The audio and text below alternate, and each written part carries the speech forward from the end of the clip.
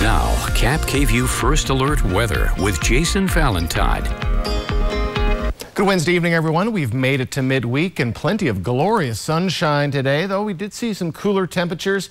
We're still seeing a little bit of wind in places. Now, shower activity relegated to the Cascades and very sketchy there. We should be staying dry, but best chance for showers, it looks like, will be on Sunday. So our temperature trend, it is very cool. We are well below where we should be for this time of year, even more so as we get into our next work week, and we are going to be flirting with some freezing temperatures. Maybe not to it this evening, but we are going to be close to it. Maybe next week we'll finally be hitting those mid-60s. 59 for Ellensburg right now, so 48 already in Dayton. Usual cool spot as we start to head into the evening hours. So our wind speeds, we're still seeing a couple in the double digits, Yakima, Toppenish, so a little bit of breeze out there. Again, light winds until we get to Saturday. They're slowly start to pick up. Then Sunday, when we expect some morning showers, we expect to see possibly 10 to 20 mile per hour winds then. So winds will be showing themselves back as we get to the weekend.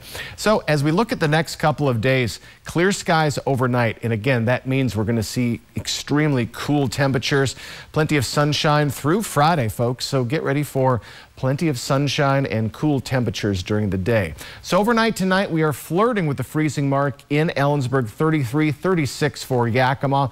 Hotspot will be 42 in the Tri-Cities. So again, starting to get very, very cool. And we're about 10 or so degrees off our overnight low last night since, well, we had clouds last night. Tomorrow, more sunshine, mid to lower 60s, 59 for Ellensburg. A lot pretty much what we're seeing today. And again, we're going to be sticking right in the 60s or upper 50s into the weekend and then cooling down. Speaking of which, 64 for your Friday and then 66 through Sunday when those AM showers will come in. Then we'll cool down in the Tri-Cities and kind of level out right at 58 into our next work week. Overnight lows staying warm. Look at Saturday late night at 50. So no freezing temperatures appear yet on the Tri-Cities 7-day forecast. In Yakima, we are possibly seeing it next week as we get to a week from today. So do get ready for cool temperatures. Still plenty, besides Sunday, we do have plenty of sunshine on the way, especially through Friday. And again, light winds until we get to Saturday, and then it will pick up on Sunday. But a nice chilly Thursday is on the way.